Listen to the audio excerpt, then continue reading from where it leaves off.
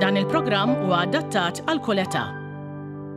The Local Traveller jixtieq jirringrazzja lil Visit Gozo, Visit Malta, Gazan Mamo Insurance, Coke Zero, Kia by Motors Inc., Ministeru għall-Ekonomija u l-Industrija u l-Kunsill Malti għall-Arti. L-induru nara l-isbuħija ta' Malta mhux biżżejjed għalija, jiena nħossi r-responsabilità bħala ċittadin illi nagħmel xi ħaġa biex ġill l-isbuħija naturali tibqa'. Illum sa niltaqa' ma' nies lokali li jikkontribwixxu biex din l-isbuħija naturali tibqa' waħda li nistgħu ngawdu.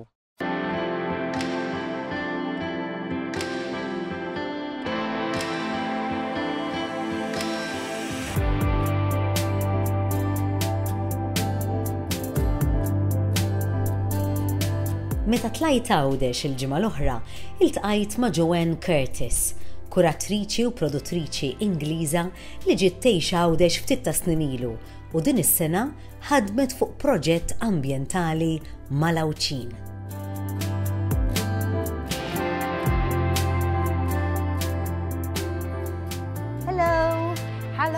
Hi, Nice to meet you. How are you? I'm good, thank you. Very well. This is beautiful. Joanne, tell me a little bit about it and how, in fact, there's a story here. It would be good if we... So the art, Cast Out, it's Cast Out project were kind of responsible for it, and we were a response to. A couple of years ago, there was a lot of negative press in the headlines about Malta's dirty landscapes, not having very good recycling rates, and so kind of Cast Out formed as a response to that, and we wanted to try and improve Gozo, get rid of a lot of plastic bottles and show people that they can do something for the environment by doing small acts that didn't seem as if they were too tricky a challenge. How easy or difficult was it to get a group of people together? Because obviously this wasn't... So what we did, we collected bottles in a number of different ways. So we did litter picks all around Gozo to clean up the environment. And then at the end of our litter picks, we would have bags and bags and bags of rubbish. How did you get the people? How did you convince the people? Where did you go? I went on Facebook. I kind of contacted people. A lot of the mayors were really helpful. They put posts on Facebook for us. We did community collection boxes in schools. So we got in touch with the local schools and they had big cardboard boxes and the youngsters used to come in and bring all their plastic bottles. And then we used all of those and we said to the community, wouldn't it be great if you can help us create a work of art that will also help the environment? So this work of art has physically cleaned up our landscapes, but also got people to think a little bit more about recycling. So when they come and see the giant Jesus, which is the amazing work by Joseph Barbera, so this is literally months and months of environmental artist Joseph Barbera's hard work, people will be able to think, I helped make that.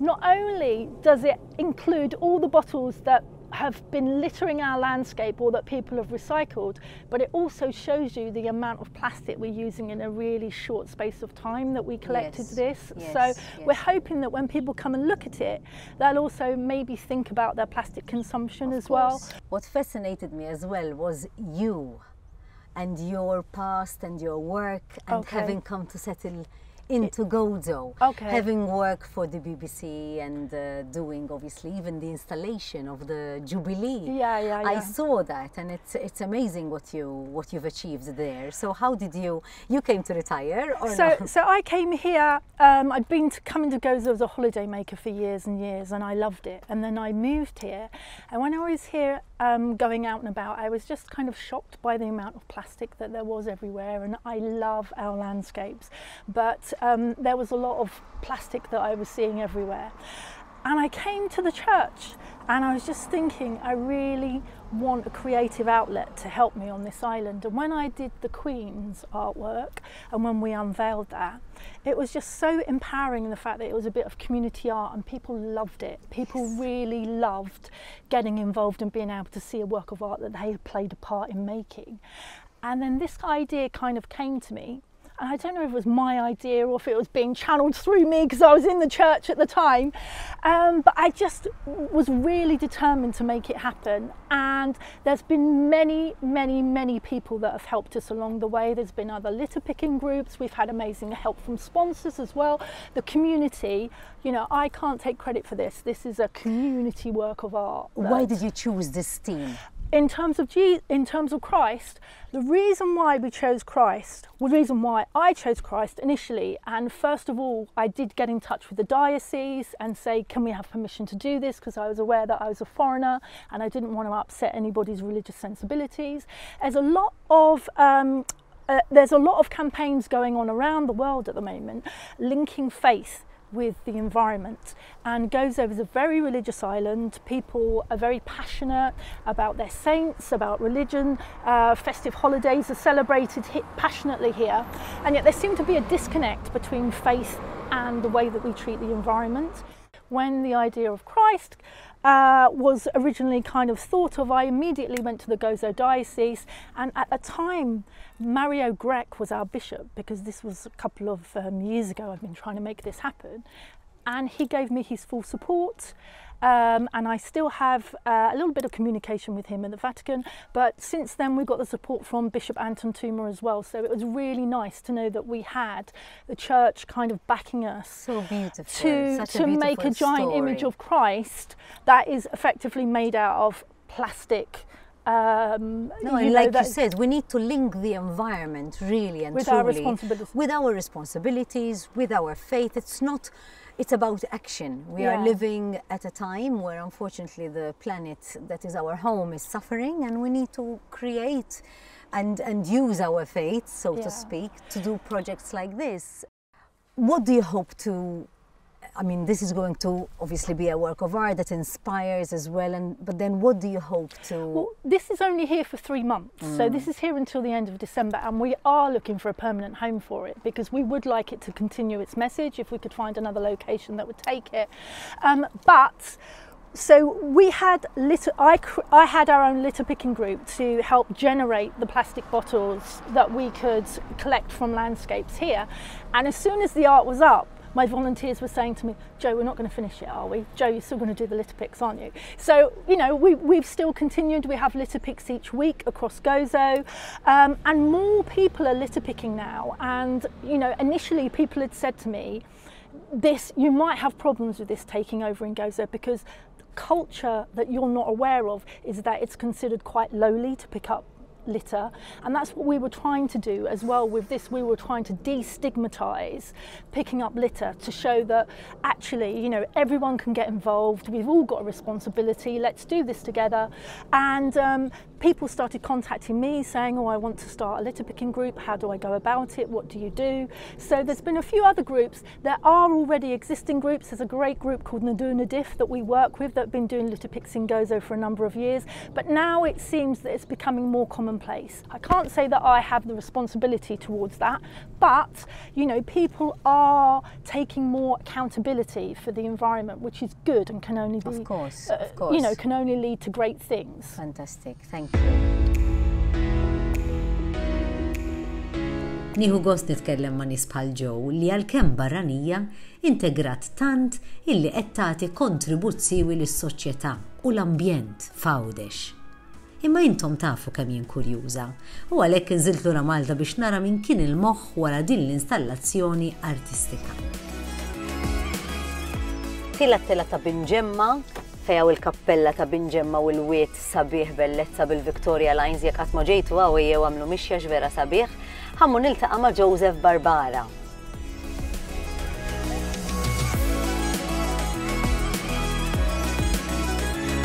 All right, Joseph. Il-laħmu kemm għandek xogħlijiet hawn.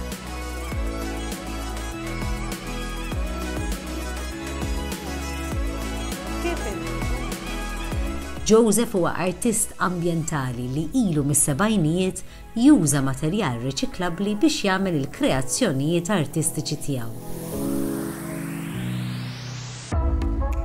Joseph, kif bdejt inspirat biex tkun artist konxju tal-ambjent u tuża l-materjal riċiklabbli? Well, kif għatlek mis-70s meta Bodir diġà kont qed nagħllem Umberto Colossa, kienu jiġuni sibiet l-istudenti kien jagħmlu exercise jarmuha. Rejn bħal speċi kont ngħid flok jintrema, naqgħadhom ma' xulxin, noħloq xi ħaġa differenti. Pereżempju, darba ħlaqt serb li qiegħed anke fi-stampa minn hawn għadha pereżempju kont rejtu fil-1967. Awara, tara dak huwa ħadit tal-istudenti fuq exercise tal-studenti. Dan huwa fil-1986. Jiġifieri l-installazzjonijiet li kont tagħmelek u l-eżibizzjonijiet kienu mbagħad jinbiegħu? Meta nista' nbihom, meta la jibqgħu li jagħmlu. U dax qed naraw l-eżibizzjonijiet li għamilt inti. Dawn huma kollha brochures minn exhibitions li kelli tiegħi personali voliri. Jibda. Pereżempju. Dak tlajt lecture l-Awstralja kelli 4 exhibitions l-Awstralja.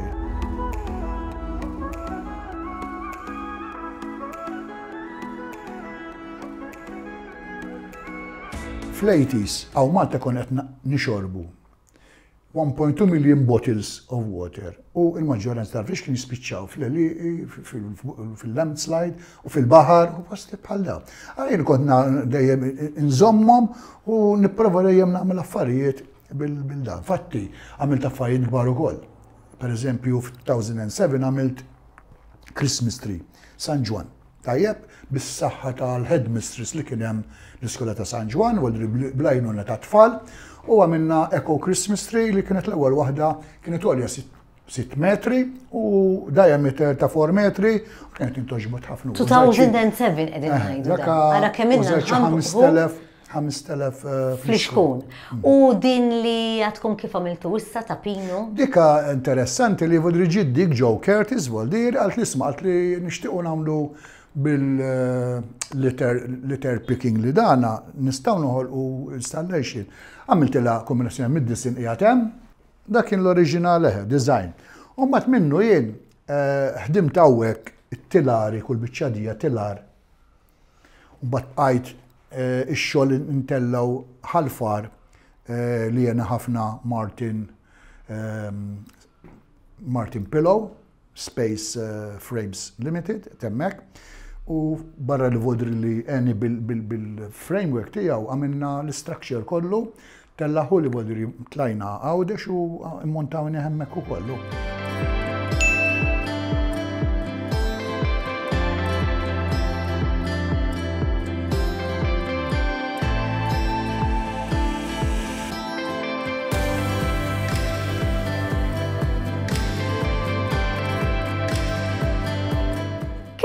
Tħossok li ġejt influenzat forsi anka mill-vjaġġar li għamilt? Definitely, jien fil-fatt fis-70 kont ġat lajt Sweden, kont għamilt sena Sweden hemmhekk u tiskanta kemm tiftaħ għajnejk tara affarijiet l-ewwel li mort il-Modern Mużik li huwa wieħed mill-aqwa fid-dinja tal-Żvea ta' Stockholm.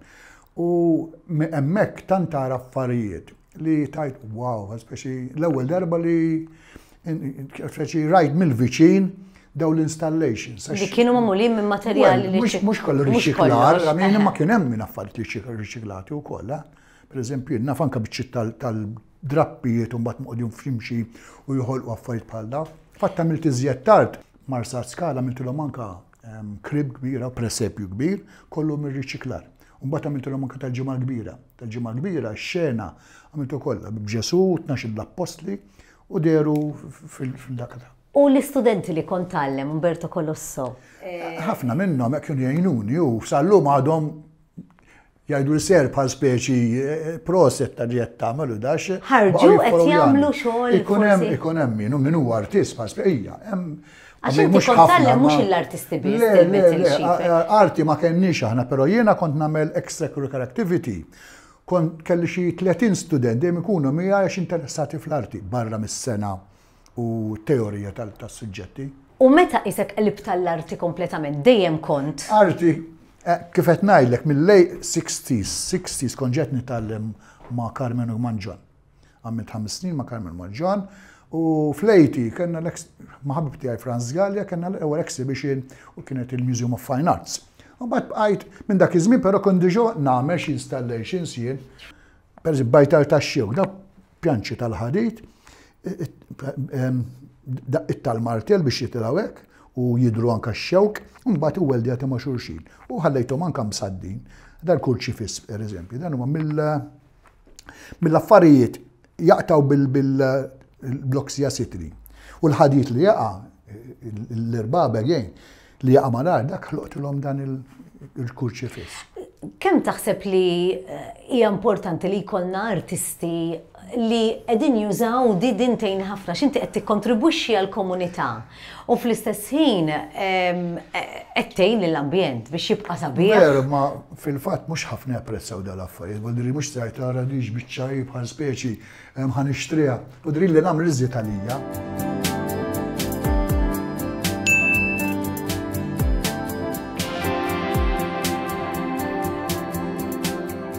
Ġejt mistieden Sardinja. Sardinja hemm post villaġġ ismu San Sperate u għamlu open għall-artisti mad-dinja kollha. U jien intażilt ma' xi 23 oħra minn xi 80 jew 100. Kollha żgħar kienu, jien bodiri kont l-ikbar wieħed, ma jimpurtax. Li ġara hemmhekk f'dal-villaġġ id-djar kollha bojot u jagħmlu murals ma' kull dar. Bodri ddur fit-toroq inti tara ħitan kollha bit-tpinġijiet jew vor frescoes u għadiri murals. Iżgur li da. Imma minħoloqa da Pinuccio Scuola jismu, he's an Italian sculptor, met 2-3 years ago, li he's famous ukoll, jaħdem fil-marbil. Jaqta l-marbil.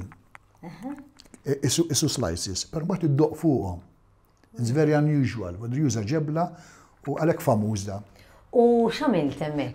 Li għamilt splużjonijiet li bħal speċi li kisru il-ħitan tal-Europe u fiha 3 meters by 2 meters.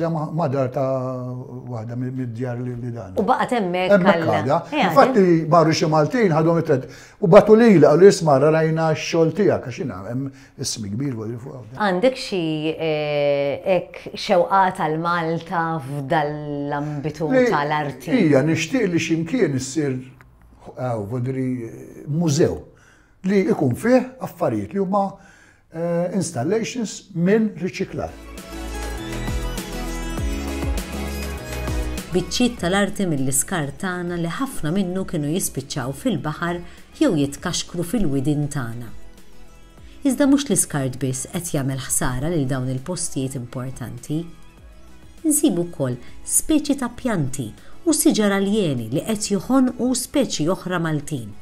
Fit-tieni parti tal-programm se nxammar il-kmiem u mmur ngħin biex jitneħħew xi ftit minn dawn l-ispeċi f'wiet ollieqa.